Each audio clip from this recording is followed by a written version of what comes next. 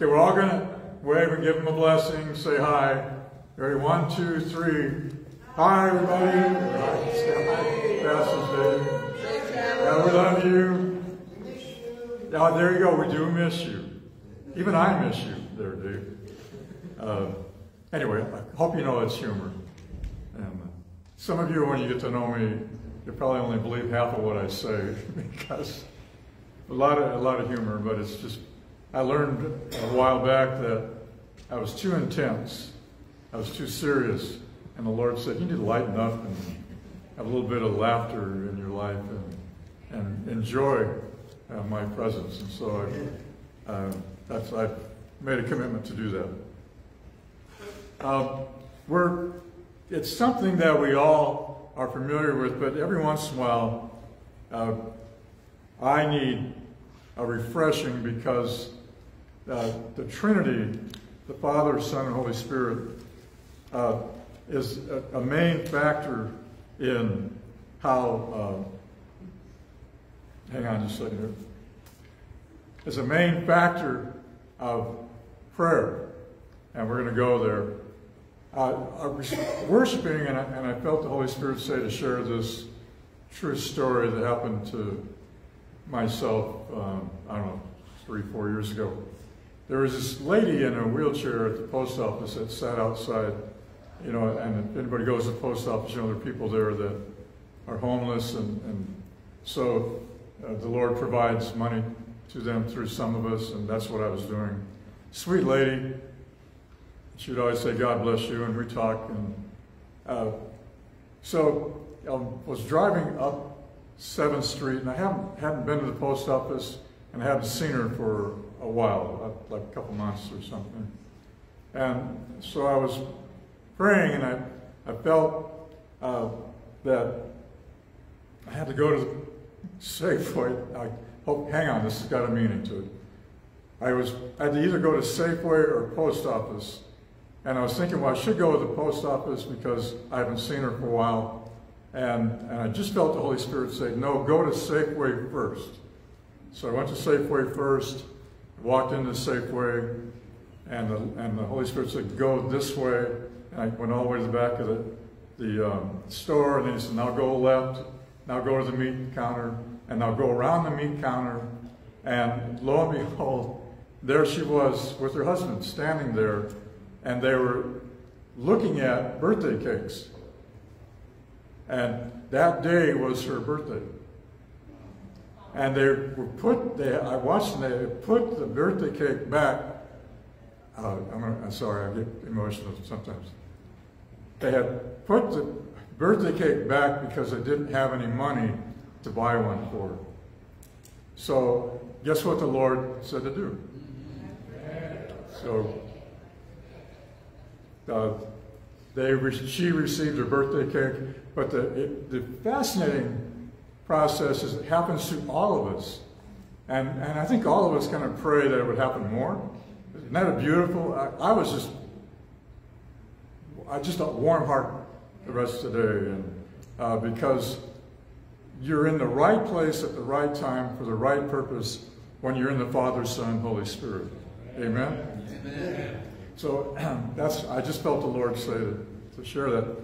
We're going to go through and reinforce within our hearts how God answers prayer and how He initiates prayer and how He wants us to pay attention in prayer. So as I was driving up, I was in prayer, and the Holy Spirit said, so when you look at the very original Father, Son, Holy Spirit, of course it's Genesis 1 through 3. So you're welcome to go there if you want, or you're just welcome to listen. So the very first scripture in the Bible and the very first mention of the Trinity in action, in the beginning God created the heavens and the earth. And the earth was a formless and desolate emptiness, and darkness was over the surface of the deep, and the Spirit of God was hovering over the surface of the waters.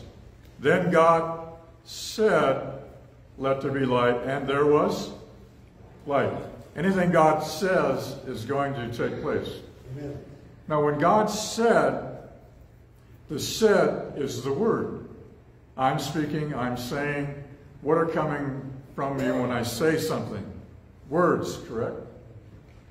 In the beginning was the Word, and the Word was with God, and the Word was God. And nothing was created, nothing was made apart from the Word. So creation came into existence because of the Trinity. God spoke through His Son, the Word, and everything was created by the Holy Spirit. Father, Son, Holy Spirit. When we think of prayer, we have to understand that while we're praying, God knows what we need before we ask. God knows what's going to take place before we ask. God has already seen it eternity ago, correct? God's already seen everything we are going to do because that's what He wants to take place.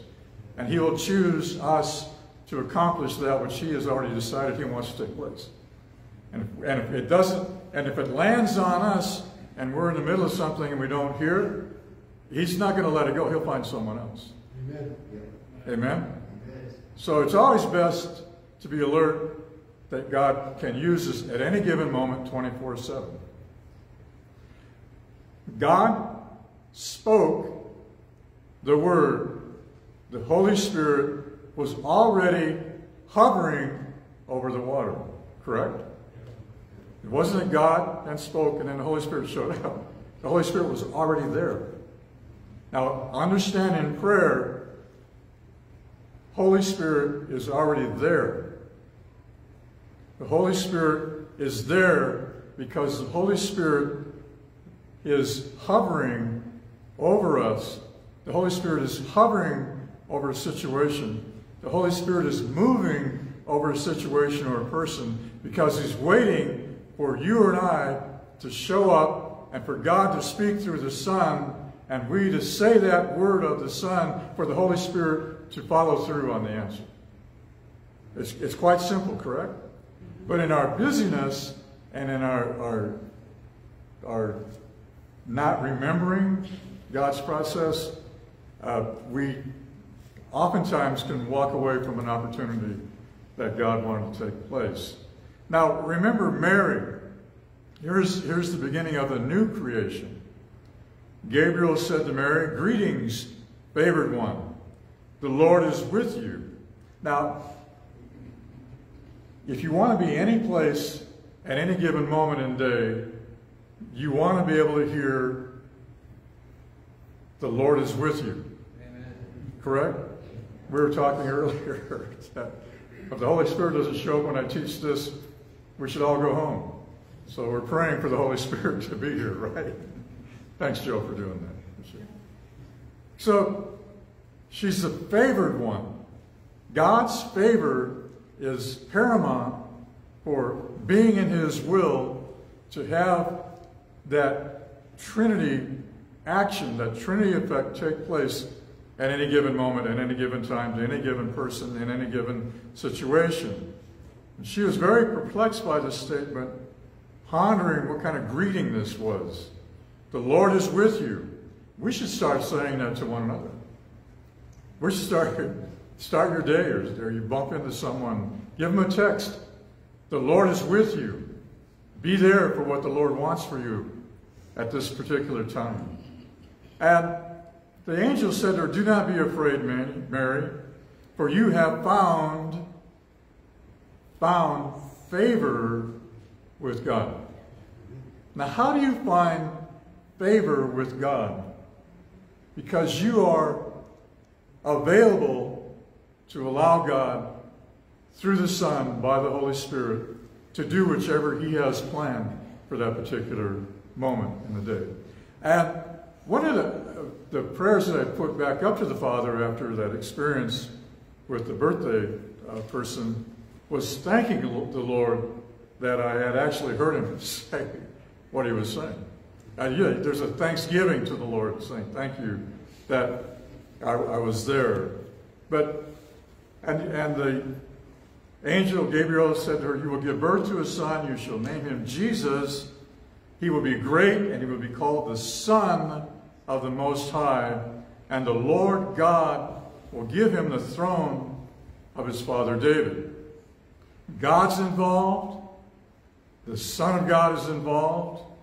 And Gabriel answered and said to her, "The Holy Spirit will," church, "the Holy Spirit will come upon you." The Holy Spirit will come upon you, and the power of the Most High will overshadow you. For that reason also the Holy Child will be called the Son of God. This would not have happened unless Mary had made herself available and she had a relationship with the Father, and she was favored because she had a heart. You read her prayer when you go home. Read her what she said after she said, "Yes, Lord, be it done unto me." That's a beautiful. It showed how close she was to the Father, what she said. Now the Holy Spirit would overshadow her. And that's exactly what it means. We have, my love and I have this little Chihuahua, Chica. And if the sun's out, and Chica's walking alongside of us, and the sun's behind us, and where is the shadow?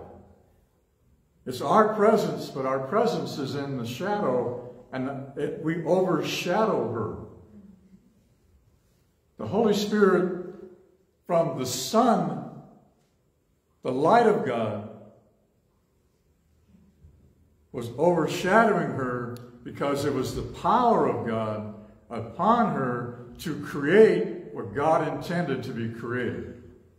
So you have to look at, if we're in prayer and we want an answer to God, an answer from God, we have to understand that God is going to indicate what the answer is going to be and what to pray for. And we have to understand that first you pray the Holy Spirit over the situation. You pray the Holy Spirit over the person. If the Holy Spirit is not in and upon the situation, then the essence of God and his decision to speak through his Son, and the Son to speak the words to us, that we speak the words for the Holy Spirit to create, it's not going to happen.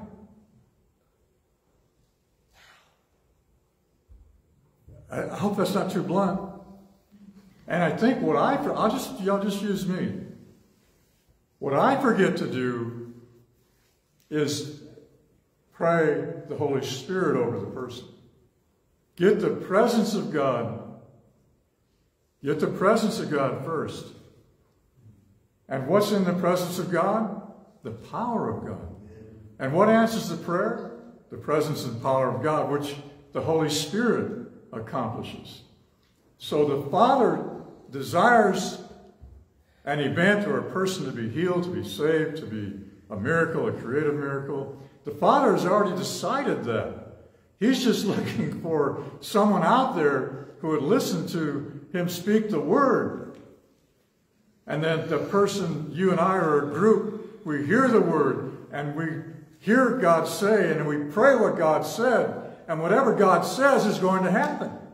So if we're praying the presence of God on someone, we also pray, Father, speak that which you want us to speak.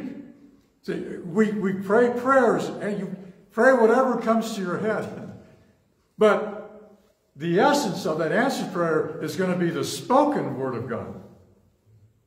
The word that's already in God's thoughts that he gives through Jesus and the Holy Spirit. That's when you'll see people saved. That's when you'll see miracles happen. And that's when we all here have seen that take place. But the reason it took place is that all of us here were praying the Holy Spirit upon the person or the situation. Amen? It is just encouragement. And also I felt it was good for you to know what's in here from Ken Burns. So when I'm sitting back there worshiping and here with you, you know what's in my heart and my love's heart. She believes the same way.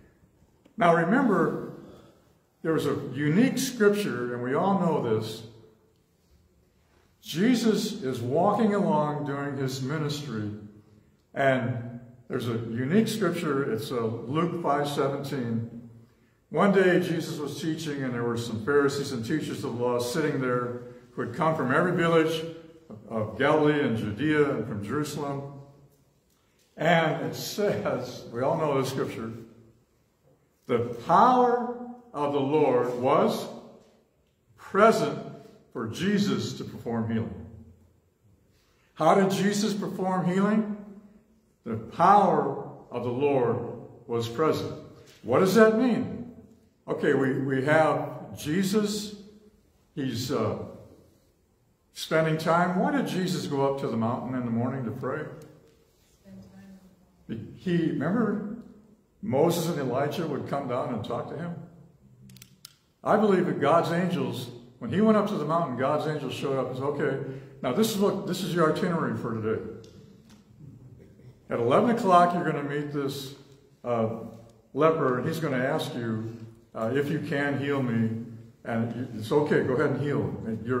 My power is going to be present upon you to heal that person. So Jesus heard, he said, remember last week? He said what he heard God say. He did what he saw God do. So here's an example. Jesus is walking along, and the Holy Spirit, he's already prayed the Holy Spirit to be present upon him. Correct? He spent the morning, and the presence of the Holy Spirit is already there. The Holy Spirit is hovering over him, and the Holy Spirit is just waiting for Jesus to speak the word that the Father had already put into motion, and then that which happened always happened. What does that say for us? Our being in the Holy Spirit, us being with the Holy Spirit hovering over us, is a 24/7. Last night we had this, my love heard this car drive up and stop before I got up to the, and when I sleep, I don't hear anything hardly, but she heard, and so it was an alert. It was like the Holy Spirit was saying, there's danger out there. And so I got up and got in the car and then chased the car down. This is 12 o'clock last night. I have no idea. Anyway, I caught up to him. You don't even know the story. He was lost, and I showed him which way to go. Out. Now where to go? How to get down to where he wanted to go. At midnight, I could have said about anything, but I was nice to the guy. Although when he backed up his car about a half mile from our house and he got out, I was like praying, okay, God, I think I need your protection here. But yeah, so it worked out good. But the presence of the Holy Spirit needs to be upon us. And it's a literal prayer to pray the Holy Spirit. It's just a constant. Paul said, continually be filled with the Spirit. That word be filled in the Holy Spirit means continually, 24/7. And how do you do that? Your heart prays, remember? You're laying there asleep, but your spirit is still receiving from the Holy Spirit. Because the Holy Spirit could wake you up at 3 a.m. and say, you need to pray for this missionary over in Asia right now. They're in danger. So you always have to be alert and awake. So Jesus had the power present. And the reason there was healing, the reason he could perform healing, because the power was present. And the Word of God was present. So Father, Son, Holy Spirit in action. And then I went out of sequence. There's the baptism of Jesus that we need to see real quick. Jesus arrived from Galilee to the Jordan, coming to John to be baptized by him. After Jesus was baptized, Jesus came up immediately from the water, and behold, the heavens were opened, and John saw the Spirit of God descending as a dove and settling on Jesus. Now remember, how much Holy Spirit did Jesus have, did the Gospel of John say? He had the Holy Spirit without measure. The Holy Spirit without measure. So the Spirit of God descended as a dove, settling on Jesus, and behold, a voice from the heavens said, "This is my beloved Son, with whom I'm well pleased." Who spoke that? God did, right? There's the Word. There's the Holy Spirit coming down. There's God speaking. Then the third scripture is found in Revelation 4:1. And you have to remember, this is in the context, where are the prayers of the saints? Where do they go before the throne of God? Remember? The bowls of incense before the throne of God are the prayers of the saints. So where are the prayers of the saints? They're before the Father, the Son, and the Holy Spirit. Why? Because the Father determines that what we pray needs to be answered. So he will speak through the Son and have the Holy Spirit bring about the answer to that prayer. So immediately John was in the Spirit, and behold, a throne was standing in heaven, and someone was sitting on the throne, and he was sitting on the throne was like a jasper stone, sardius in appearance, and there was a rainbow around the throne, like an emerald in appearance. And I always stop here. How many of you know the New Age movement ripped off our rainbow? Amen. And I think we should make more rainbows and say, this is what's around the throne of God. We shouldn't be afraid of rainbows. Amen. Rainbows are a sign from God, and God has one around the throne. And I saw beneath the throne a lamb standing as if slaughtered. Who is that? It's Jesus. And he had 7 horns and 7 eyes, which are the 7 spirits of God. It's the completeness and the fullness of the Holy Spirit. So there's the Father, Son, and the Holy Spirit, and they have our prayers before them, and they are actually praying over our prayers and praying for these prayers to be answered. And when we pray those prayers, we pray, Father God, in your Holy Spirit, by your Son, speak the words you want us to pray. What do you think that a word of knowledge is for, or the prophecy, or a word of wisdom? Why are those there? Why is discerning one of the manifestations of the Holy Spirit? Why is the tongue there, speaking in another language? Why is the interpretation of the tongue there? Why are there miracles and creative miracles and healings? Why are they there? Because it's the Holy Spirit hovering over us to let us know what God is thinking, to let us know what to do next, to let us know how to pray. God freely gives those to us. God wants us to know how he's thinking. 1 Corinthians 2, God freely gives his Holy Spirit. He wants us to know his thoughts. He wants us to know his words, so we can pray his words, and his will can be done on earth as it is in heaven. God wants his will done here on earth as it occurs every second of eternity. You can say that. He wants what is happening in heaven to be displayed here and worked out here on earth.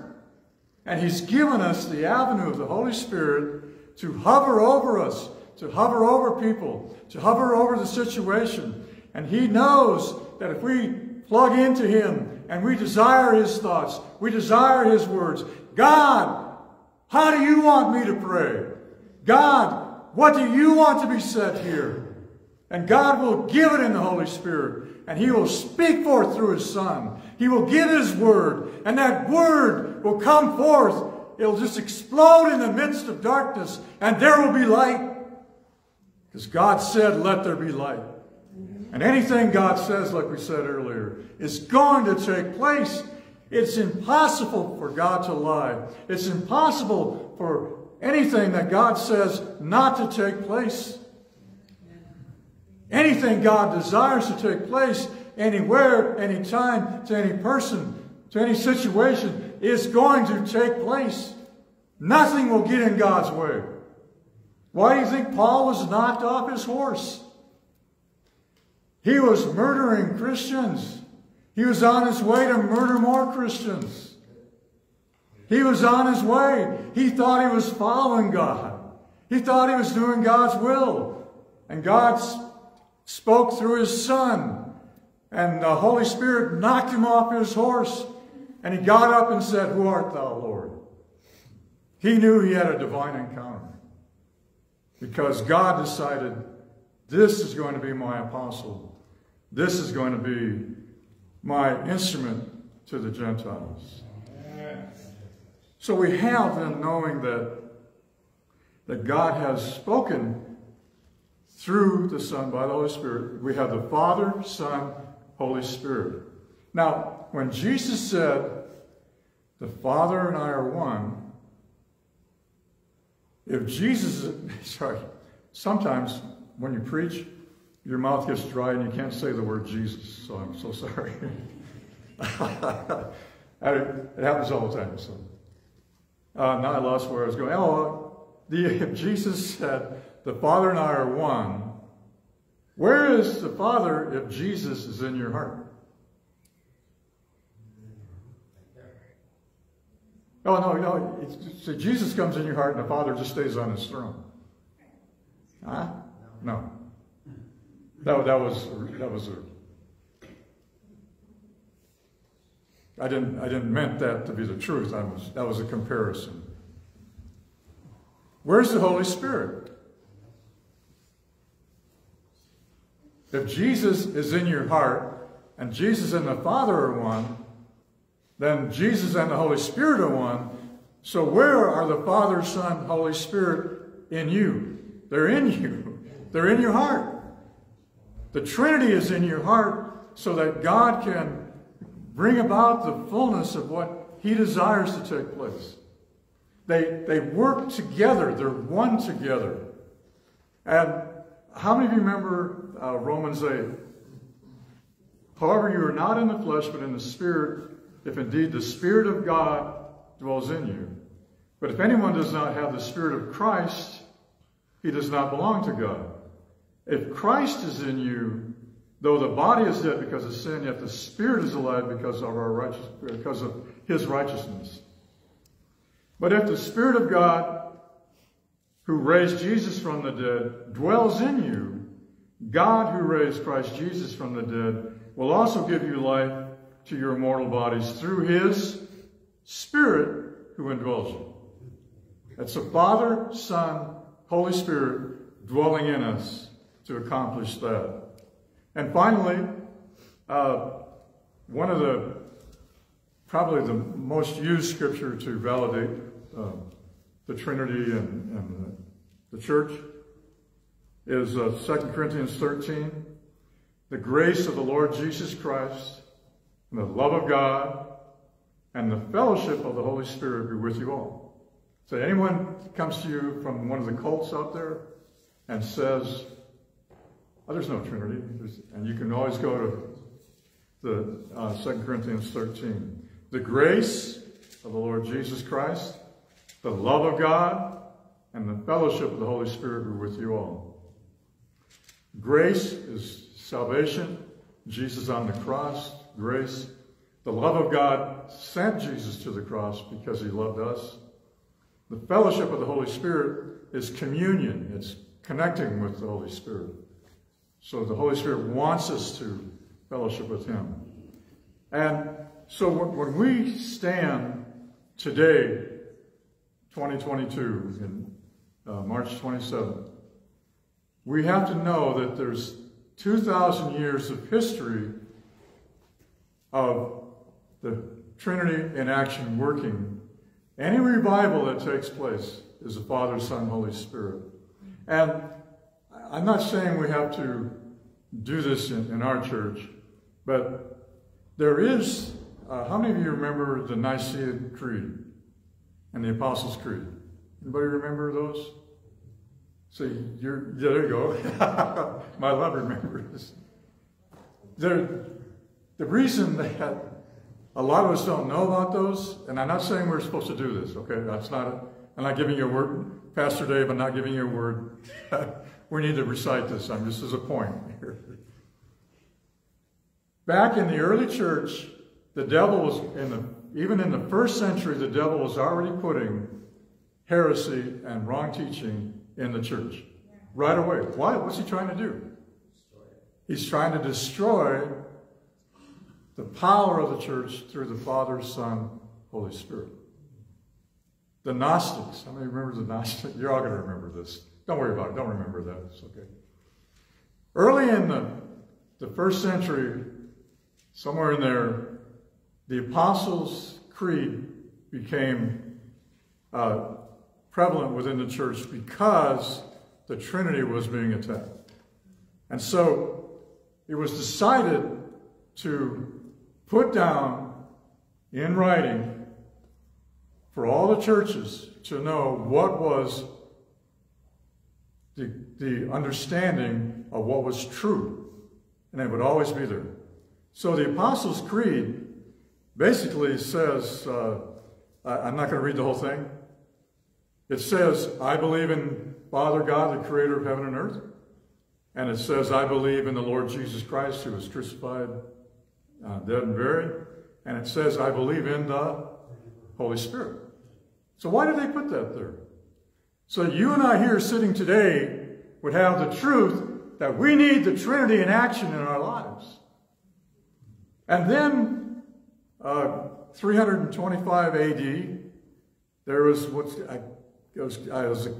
the Council of Nicaea. And you don't have to remember that either. But there's a group of church leaders, and now listen closely. Episkopos in the Bible is bishop. And there were bishops back then to be over the church to keep the Word of God pure and to keep the message of the gospel alive and accurate. So when you think of bishops, don't go, medieval up to now. There are wonderful bishops, and they're wonderful people of all faith who have the Holy Spirit. Another rabbit trail, Joe. I don't know why I do that, but I was sitting there watching TBN years ago, and there was this person of another faith, and he had his collar on, and I went, oh, I think I'll turn the channel. And the Lord said, no, listen to him. And he spoke, and I felt the Holy Spirit come all over me. So the Holy Spirit can be anywhere on anyone the Holy Spirit desires. Amen? So never sell anyone short like I did. I had to repent among my million, trillion other times I've repented. But the essence of this Council of Nicaea, it was because of the false teaching that was in the church that there was no Trinity.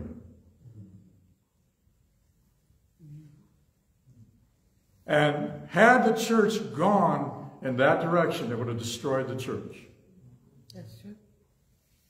So these group of men, Christians, got together and they decided to write this creed that would hopefully be there forever to establish what was the basic foundational truth of the gospel. And it was, I'm not going to read the whole thing. I believe in one God, the Father Almighty. I believe in one Lord Jesus Christ, the only begotten Son of God. I believe in the Holy Spirit, the Lord, the giver of life, who proceeds from the Father and the Son. Isn't that beautiful? And we still have that today. And God protected that because He wanted us to know, to stand today in the 21st century and to never let go of the action of the Father, Son, Holy Spirit. He never wanted us to let go of what He decided to take place within our lives and the people that we're praying for and the Holy Spirit and Jesus are praying for. So he established this truth. And we, in our lives, can keep that truth going. And we should never allow, it's still there today, there's no Trinity. There's certain cults out there that say there's no Trinity. Mm-hmm. And then we have to stand on that and stand on the truth.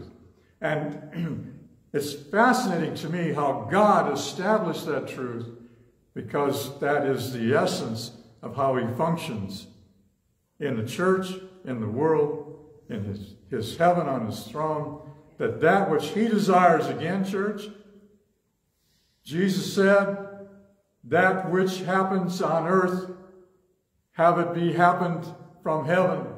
Let it happen in heaven, and then let us allow it to be happened here on earth. God's will be done. God's will be done on earth as it is in heaven.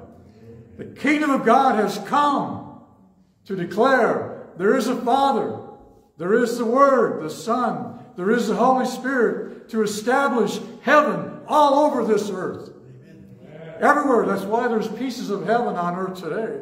Because you and I, a group of us like us, have gotten together and we have declared we believe in the Father, we believe in the Son, and we believe in the Holy Spirit. And they will accomplish anything they desire. And they want to use us to have people saved. They want to use us to have people baptized in the Holy Spirit. They want to use us to have people healed, miracles, and communities changed by the power of God coming upon us. Because the Holy Spirit saying, here's the Holy Spirit. Receive more of my Holy Spirit. My Holy Spirit is without measure. How much of the Holy Spirit do you want to see manifest within our church? Amen. Amen. Amen. Now we're going to sing Hallelujah. So come on up, and we're going to just close in prayer. And at chorus Hallelujah, we're just going to worship the Lord as we close. I'll let them come establish. Mm-hmm.